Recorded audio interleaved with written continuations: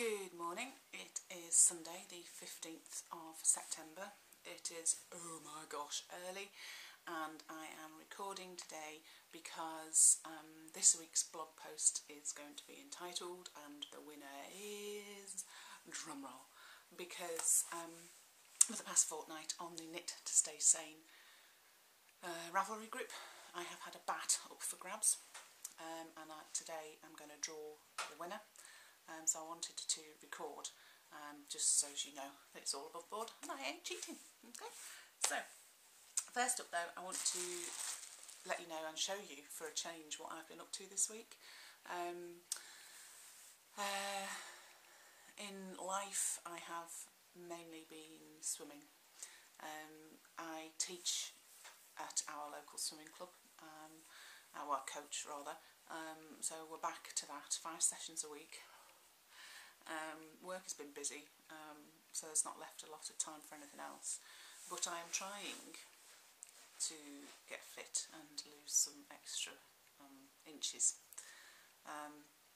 So to that cause I have been swimming myself. I have been swimming my little heart out, and so far this week I have swum 10 kilometres.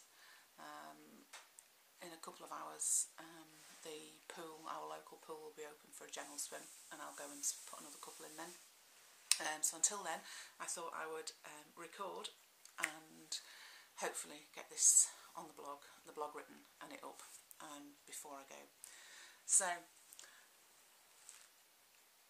I have an FO which is over there. Gosh darn it. FO, yes. So in the overwhelming theme to my knitting at the moment is cutting it fine. Last week's blog I finished Mackay and I cut it so fine I had to jerry rig the frill, the ruffle on the edge, because I ran out.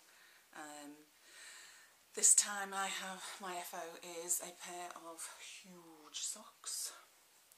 They are just a vanilla sock, toe up, with a slip stitch heel for a bit of extra wear. Once upon a time I was a little bit squiffy and volunteered to knit socks for a man who has particularly large feet.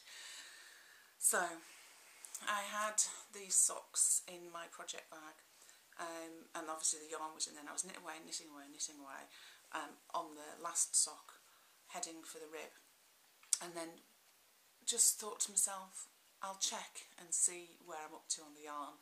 And the yarn, I was perilously close, and I thought, oh, I haven't got any second ball for this, I haven't got anything I can match, because this is knit out of Regia colour and it's a 6-ply, it's quite a thick yarn. I would say it's probably bordering on DK or even sport, well, sport rather than DK, and I've nothing that I can substitute with. So I knit until I couldn't bear to knit anymore in case I ran out, and I don't think you can tell that one is slightly, maybe a row shorter, but I had that much left. Cutting it fine, to say the least. But they're off the needles. I don't think I'm going to block them. I'll wash them and just gently shape them. I don't have sock blockers that even remotely fit this. The only sock blockers I have are a medium, and these are so far past medium it's not even remotely funny. But they're not for, they're Christmas, so they can go in the ready to be gifted drawer. So I've been working on those while I've been at work and when I've been out and about, and my home project is my sweater, and it lives in my Knitting is Good sweater bag. And it's called Wisteria. I've been knitting it forever and ever, amen. And as part of Mel Single-Handed Knits at Buddy Knit Along, my buddy and I are knitting sweaters. She's got 2 to knit, and she's on her 2nd, and she had socks to knit, and she's on her at least 2nd pair. I'm such an epic fail. But anyway, so I've been knitting this Wisteria forever. It's a lovely sweater. It is knitting the round from the top down. There's cabling pattern at the yoke, along the bottom and at the bottom of the sleeves. It's by Kate Gilbert. Last week when I blogged, I had finished the body, and I'm not a little girl, so the miles of endless stockinette was just sapping my happiness. And then I got to the bottom and I was like, yeah, I'm at the bottom. But then I had all the cable work to do. And if you can see that, there are 15 at least repeats of the pattern. But thankfully I found Pom Pom Quarterly issue 6, and in that is a tutorial on cabling without a cable needle. So the whole cabling part of it has moved along quite quickly. For that I am eternally grateful. So this week I have finished a sleeve, and almost finished the second sleeve. Look, look, look. Just, you can't really see it, just about started the patterning on the second sleeve. So I'm hoping with a good wind I can get this finished, maybe today. I've swimming tonight, and I've got to put my swim in, so maybe not, but hopefully today I'll get that finished. So I'm quite excited about that. So that's my FOs and my whips. On the horizon for next week, I'm digging out a couple of projects that I have been languishing for a while because I had a really bad dose of castonitis a little while ago. So I normally like to have maybe 2 or 3 projects on the go. A big stay-at-home one and a mobile one and something in between. So once Wisteria is cleared off, the socks are cleared off, I'm going to go back to knitting in my Sew Buttons on Ice Cream bag, kindly gifted to me by Mel and made by Mel's mum in Florida, I think Mel's mum is. Beautiful bright pink lining with a fabulous pocket and a drawstring closure. It's a wonderful bag.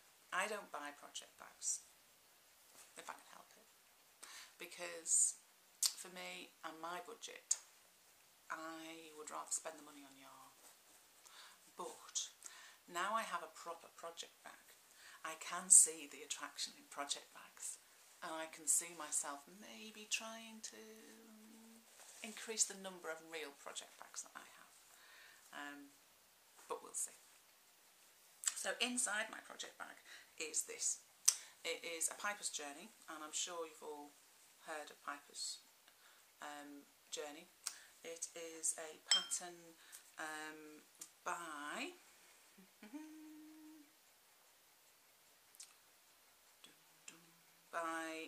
Paula Emmons Feasley. Is that right? I think that's right. And it is a shawlette with a garter stitch body and an applied knitted edging. It's supposed to be knit out of sport weight, but this time, it's not the first one I've knit, I think this is maybe 3 or 4. This time I'm knitting it out of sock weight yarn, and it is Opal Sweet and Spicy in the Red Onion colourway. See the state of this? This is my centre pull ball. I have a cone winder, not a ball winder, so it comes off in a nice square, fat, round bowl like you would imagine, and then when you start using it, it goes poof, and ends up like that. So because it's sock weight, the gauge is completely different. I'm knitting it on my Knit Pro interchangeables. I think then it's Knit Picks in America, isn't it? And a 325mm. So because the gauge is so completely different, what I'm doing is I'm going to carry on knitting the body until it measures 18 centimetres, and I'm going to make sure that I have a multiple of the edging stitches required, the repeat. of the edging, that makes no sense. The repeat of the edging requires 6 stitches of your body. So I'm going to have a multiple of 6 stitches plus like the original cast on number. It's a paid for pattern, so I don't want to give more away than that. So I'm going to carry on knitting this. It's squished onto a cable that's way too short, but that's what I came out of my cable bag first, so that's what I'm using. So that's going to be my mobile project for next week. I also, excuse me, I'm going to pick up another project that I have had languishing for a long time. It's called Florelli. It's a lace shawl, and I am knitting it out of Louisa Harding hand painted yarn. It's a merino silk 50-50 mix, and it's beautiful. So this is the pattern. Lovely lace work. I think I'm again knitting with yarn that's not called for, but this is hand paint, and I know lace looks like nothing on earth until you block it, but I'm worried that the hand painted colour, I'm losing a lot of the texture of the pattern. When you're close up you can see it, and it does look pretty, but I think from a distance it's just going to look like pink bar. But anywho, so this is the yarn. It's a single. It's beautifully soft. It's lovely. I got it on sale a long time ago. It's been in stash forever. So I wanted to use that up. So that's going to come out of hibernation essentially, and hopefully I'm going to see some work on that excuse me, next week.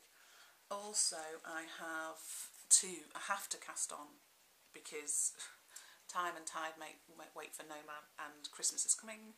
Sorry to mention the C word, but it is.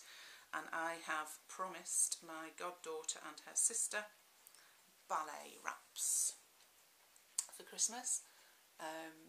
So this is Sweet Blossom, and it is by Megan Jones.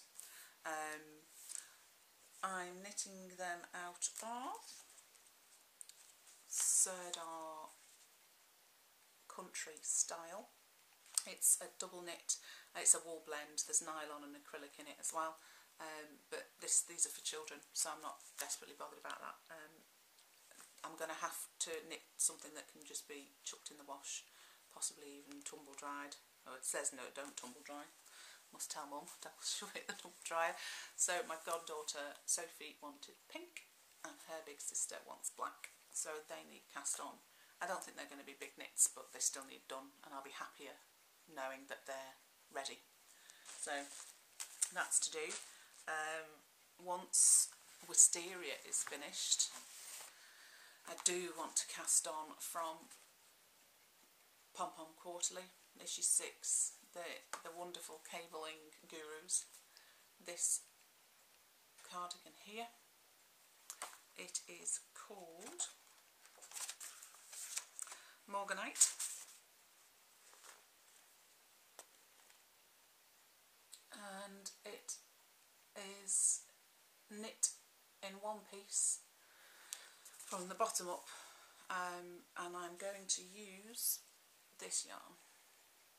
It's King Cole Moods Duet, and it's tonal. It's an acrylic blend again. I'm sorry for yarn snobs out there. I'm a yarn snob, but I'm also on a budget, and to knit a sweater in pure wool for a woman my size in the UK, I was pricing yarn on an online website, which they're a fabulous shop, reasonably priced, so they weren't like stupid prices, but it was upwards of £60 for a sweater, and with the best one in the world I can't justify that. So this was less than 20 quid for a sweater's quantity. Bargain. So I shall be casting that on as well, hopefully sooner rather than later. And also on the horizon this week is I'm desperate to spin. I haven't spun for a fortnight. I have some beautiful Nunoku fibre on the wheel that's spinning really thin, and it's gorgeous. I love it. I'm spinning it for somebody as a gift, and I want to spin nice thoughts in it. Last couple of weeks I've been so focused on getting stuff finished. The idea of getting my wheel out made me feel guilty that I was spending my time on something that I shouldn't do. So I want to spin positive vibes into it. So it hasn't been touched, but hopefully this week, when now languishing projects, really languishing projects are finished, I'm hoping that I can feel happier about spinning and put some time into that. On to the whole reason for me recording this week. Back in the Tour de Fleece, I was lucky enough, excuse me rustling, to win a bat from Monica48. She's a member of the Shiny Happy People group on Ravelry, and they are truly beautiful souls over there. So I won a bat, and she asked me what did I want, and I was like, I'm just delighted to win. I'm a purple girl, but anything you want to throw at me, I'd be grateful to catch and receive. And this woman was so generous. She sent me 2 bats. So I decided to pay it forward, which is the whole reason for us being here today. So this is the bat. This is the thing of beauty that she's made, and I'm donating to one of you guys out there. It is, I think I asked her what was in it, what fibres was in it, and she couldn't quite remember. But looking at it, I would say the wool is probably merino, maybe Corriedale. Can you see the colours? They've got blues and oranges and purples, and on the back, silk. Can you see all that beautiful purple silk? And I also know, and that blip in recording was caused by the battery going flat on the camera. Brilliant. So as I was saying before, I was rudely interrupted by the battery going flat. I was talking to you about this beautiful bat. So I was describing the bat and saying how lovely it is, and there is Firestar in it, but I've put it away in its bag now, so it's staying there for now, okay? So I opened the thread called Pay It Forward, and originally I had said that it was a no chatter thread, and asked people to post any comment, didn't matter what, to be in with the chance to win. Well, we had chatter. Originally I'd said I was going to use a random number generator on my phone to draw the winner, but I didn't want to delete the chat because that just seems awful to delete what people have said. So I've locked the thread this morning, and what I've done is there were 19 voices in the thread. One was me and one was Monica, so there are in here, in my little glass bowl, 17 pieces of paper with a name of every voice, every person who chatted, who posted rather, in the group. So I'm going to draw a name. Ooh, that one fell out, so that one's the lucky winner. Who is it? It is Scrumple Love, Daisy in Denmark. Can you see that? So Daisy in Denmark, PM me on Ravelry your address. One thing that was said was that a lot of people that posted don't spin. So Daisy, if you don't spin and you don't know anybody who does spin that you would like to pass the bat on to, let me know and I'll spin it for you. I'm not nearly clever enough to spin with intent, and I'm also not the fastest spinner in the world. So if you want me to, I'm more than happy to spin it for you, and I will get it done as quickly and as I can and to the best of my ability, and the yarn will be a complete surprise to both of us. So I am going to now go and try and seam the videos together, because it has now started a fresh video. Harumph, so I'm going to have to try and do some editing now. So I hope everybody has a really, really good weekend, what's left of it, a good week, and I will be back to blogging as normal next week. Okay, thank you for watching, and I look forward to speaking to you again soon. Bye bye.